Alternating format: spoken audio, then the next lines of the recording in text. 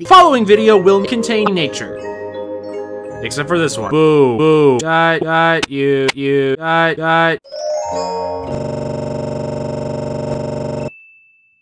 In the 80s, a small chain of children's entertainment restaurants starts spreading across the US called Pizza, featuring the titular cartoon character Freddy Fazpear and his friends Bonnie the Bear, Chica the Bear, and Foxy the Pirate Bear. While other kids' pizza chains, band members of Freddy's Bear own the restaurant to interact with children. That is, until when one of the animatronics took a chunk out of a patron. Business took a hit, and Freddy and his friends were only allowed to roam during after hours to keep their motors from seizing up. Freddy Fazbear's Pizza took another massive hit after 5 children went missing. The bodies were never discovered, though many parents attending the pizzeria later noticed the disgusting smell along with the disgusting smell coming out of the animatronics after the event.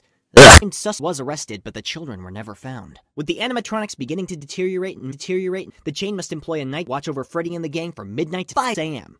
Or however long Freddy lasts. Have fun.